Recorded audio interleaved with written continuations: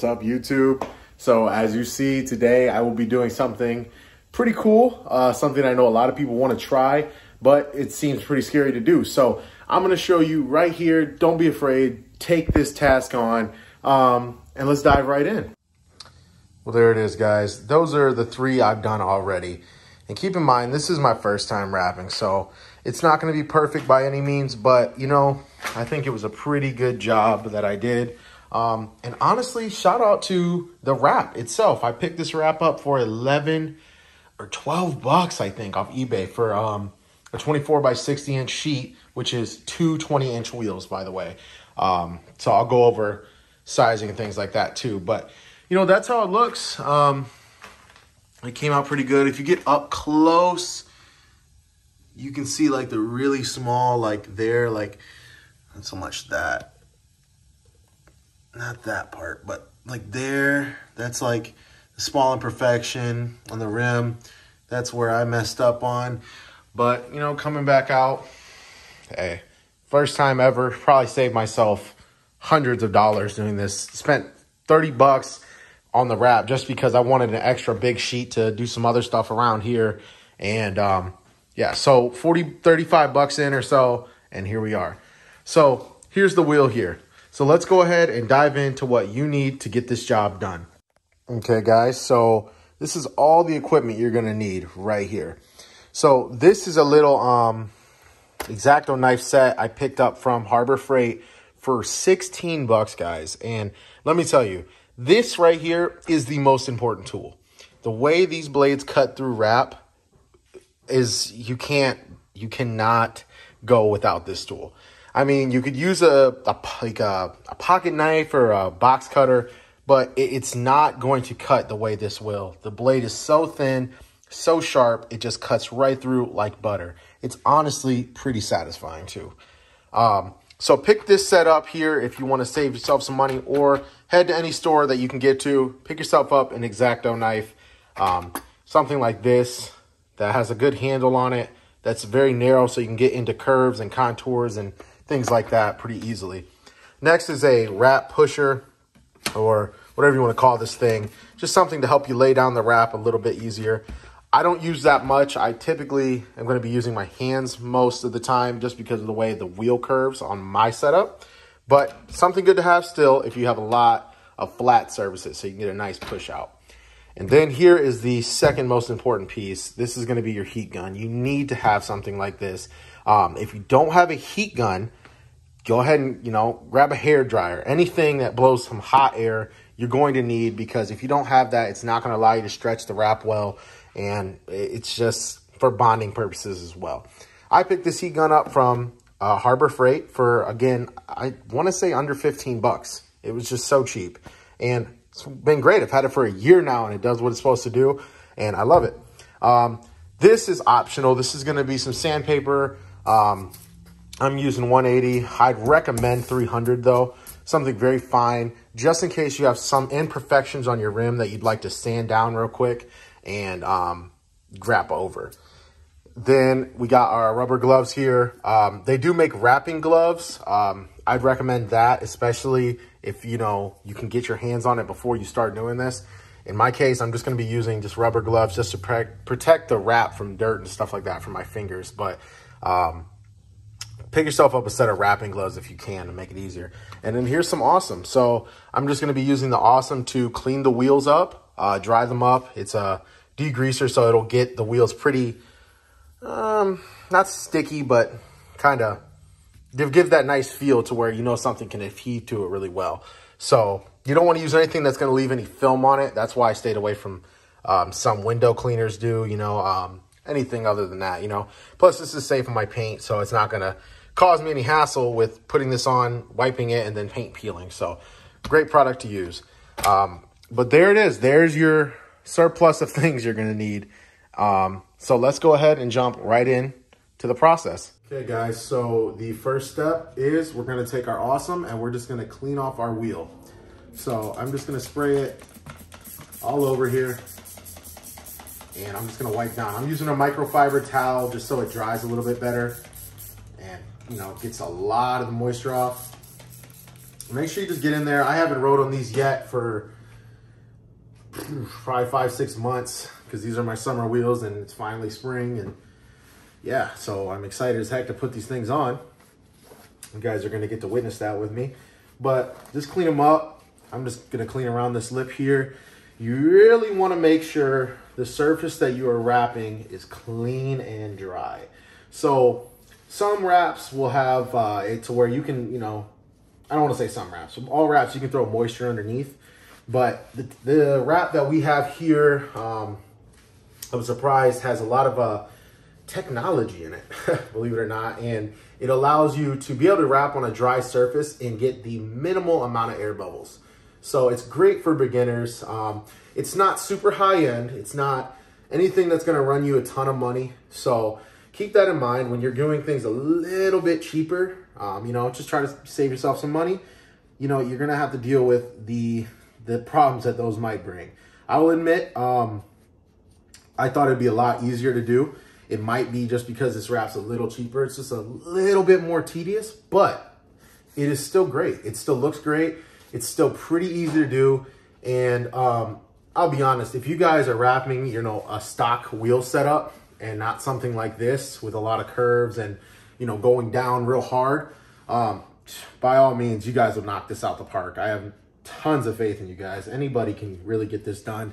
It does require a lot of patience. It does require a lot of, you know, focus and just being careful. Don't allow yourself to get, you know, upset because it can make you mad. But remember, you just take your time. So now that we got the wheel cleaned up, there we go. It's all cleaned up. Make sure you get all the moisture out. Just look around and make sure you are ready to size up the wrap. So by that, I mean, we want to get the wrap cut to our shape. So with this setup here, with it curving down, I'm lining the wrap up to the outside of this chrome lip and I'm cutting around. Okay, so before we peel anything, we're gonna cut around and you'll see why once we cut, because it's going to be able to set up and then drop in properly. If I cut this right here, I would have to do so much stretching that I would probably lose coloration. So giving myself extra slack up here allows it to drop down great and give me a little excess to where I can cut off and cut around. So let's go ahead and start sizing up. Okay, I'm wrapping 20-inch wheels. So the reason I went with the 24x60 was it's 24 inches tall. So that's gonna be big enough to get my 20-inch wheelbase and still give me enough to kind of work with and around. And then 60 inches long, which gives me 2 wheels per sheet. And a good amount of excess too for small things if you want to wrap. But 2 wheels per sheet, and that's all I need. So I ended up buying 3 sheets just for the extra around the car, have some fun with it. But you sized it up, right? Okay, so now that you sized it up, just put your pressure on it, not too much though, and just kind of size around, and you can almost start to form a small lip on the wrap itself, so you can kind of get a better eyeballing of what you're cutting. Next, you just grab your X-Acto, okay? Hold it wherever it's comfortable for you, and I'm honest, guys, I'm not an artist at all. I don't draw, I don't do any of that. So this is just super great how satisfying and easy it is to cut. Just take your time, push in on the lip, and then just let it work its way across. And I can't stress this enough, you have to go slow. No matter how easy it is to cut, just take your time because it's so important that you cut the right amount in this part that you could just destroy the whole wrap if you don't. And again, this is the hardest part of it, guys. It's coming up on the hardest part. This part here is pretty fun, pretty easy. You know, also be really careful too while you're cutting. Like this blade is really sharp. And you really want to just be so light with it, because if you put too much pressure, you could start really honestly cutting the rubber on your wheel. So we don't want that at all. But again, just make sure you're cutting the right. Keep going around. keep going around, being very, very careful. And boom. You've made your circle. And look at that, guys. You did a great job. So there's a little bit over there that I didn't do, but you know, that I missed, but that's okay. Again, just make sure you give yourself a little bit of slack. That's what you want to do. So after that, you're going to take your wrap and then you're going to peel the first clear layer off.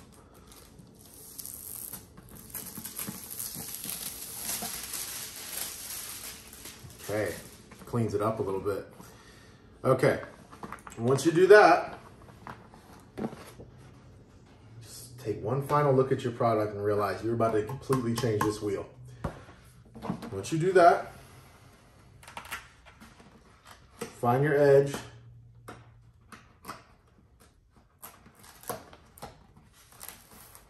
And just peel your wrap. Real gently, real slow. This stuff creases very easy, and if you crease it, you're gonna run yourself into some trouble. Okay, guys, here's the most challenging part. Just lay it over the same way you had it before. Make sure, you know, you're covering a good circumference. Okay, so this is the real tedious part. And this is where you're gonna want your hair dryer or your heat gun. Take your heat gun, work your way to the inside, and then back out again quickly, not you know, super aggressive. You don't want to put a lot of heat on this because that is just not good. If you stretch it too much, you begin to lose color and it just isn't good. So now you're there. You want to get your gloves on now because this is when, if you're going to be lifting stuff, you don't want to be getting debris into the underneath of the wrap. So I'm about to glove up. Okay, now that I'm gloved up, we put the heat gun, and as you put the heat gun, you'll see that it becomes to be a little more loose because the heat actually, you know, it's pretty cool. It makes this stuff stretch. So you just want to work your way down and you want to work your way into where the air pockets are. So just pushing down very carefully, very patiently, guys. You don't rush this process. I've been wrapping these wheels for probably, I would say, a good 2.5 hours now, and I'm fine. I'm not upset because I took my time and they're coming out great. And here's the last wheel, so you guys are gonna get to experience the beauty of having it all finished with me. I like to work my way from the inside out, but the reason I'm doing this inside part first is because it'll give me a good base to work out on my spokes. So again, you want to just use that heat gun to allow it to kind of flex around the wheel. When you see it starting to flex around that wheel, stop, because too much is too much and you will mess up your wrap. So just, it's real tedious. I would almost say buy an extra roll just so you know you can mess up one, because you might, and that's okay. It's very normal to not be perfect at something the first try. I mean, you know, I would think so, but get your practice on, and now you see I'm working my way down, right? So I'm working my way down in very slow yet strong movements. And I'm doing this around an even pattern just because it's such an aggressive drop that my wrap, you know, or that my rim does, that I can crease it very easily. And we don't want that. We do not want that. Creases are no good. Okay, so good job if you got this far. And like I said, man, if you guys are doing rims that don't have a big dip like this, oh my gosh, super easy. So be proud that you're getting it done. Take your time, work your way around.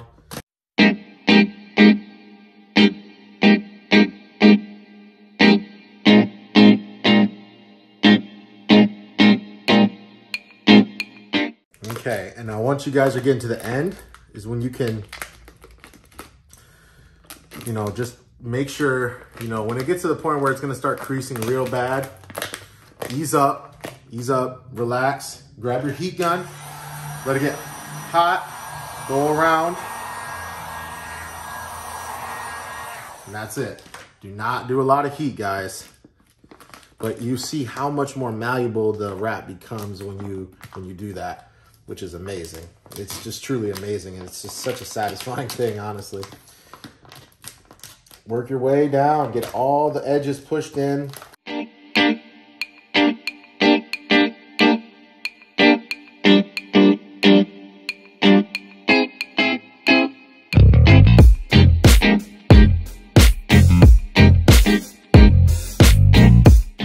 Just so you guys can see, work my way around. And it looks so crazy, right? It looks like, oh, how is this even gonna turn out good? Well, congratulations, you passed the hardest freaking part. This is the hardest part of wrapping these wheels, is getting those down, getting all your placement pushed down to where the wrap is gonna stay. Now is the cleanup and when it starts looking even better. Okay guys, so now you got your placement down, everything's looking good. You know, work your way around. If you do have air bubbles, lift it up, you know, push down, just take your time. But, you know, since you've got it all placed down now, you're gonna take your knife here and you're just gonna start cutting. So the great part about these X-Actos is they're so thin, they can slide right up next to the rim and just give a clean bead off. So just, you know, start your cutting. Show you here, you just push down, work your way down the rim. Turn around, work your way around just so slightly. I mean, it requires no pressure at all, guys.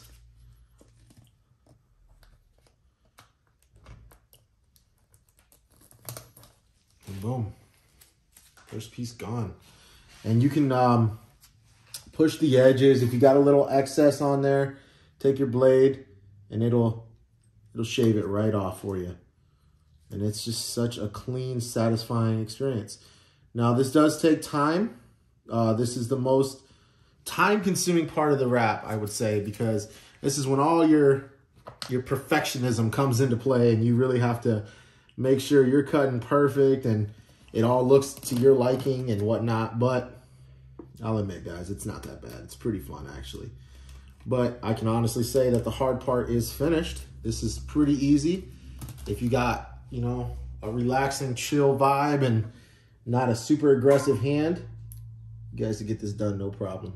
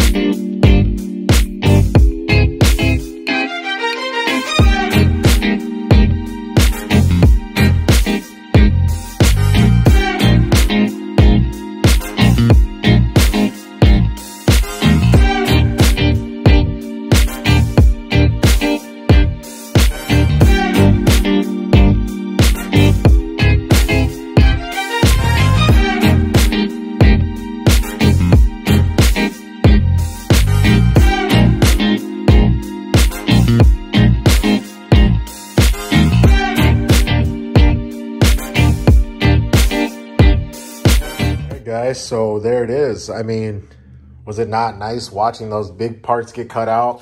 And just look how much better it already looks. It just really fits into place once you get it all cut out. So it's pretty much the same concept. We're just going to go ahead and do these parts now.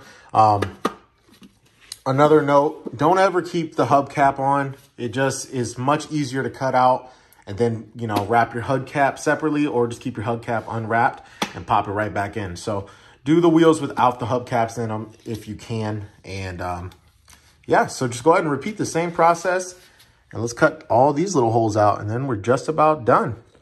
You know, and if you're doing rims like these, again, you have these little parts in here that I'm just going to push down and run my X-Acto blade on and cut off the little tabs.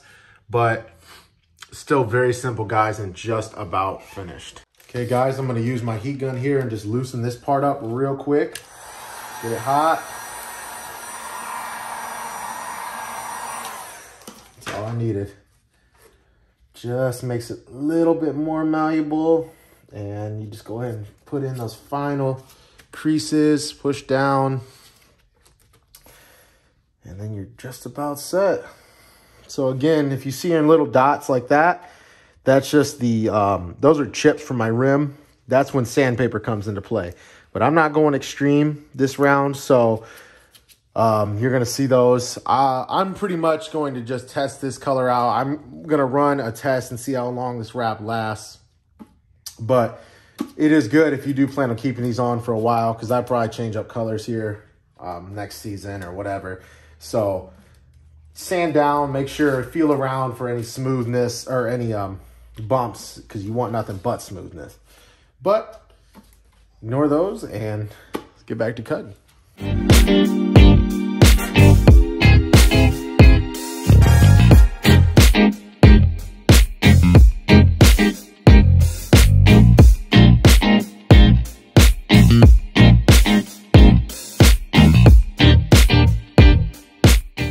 And there it is, guys.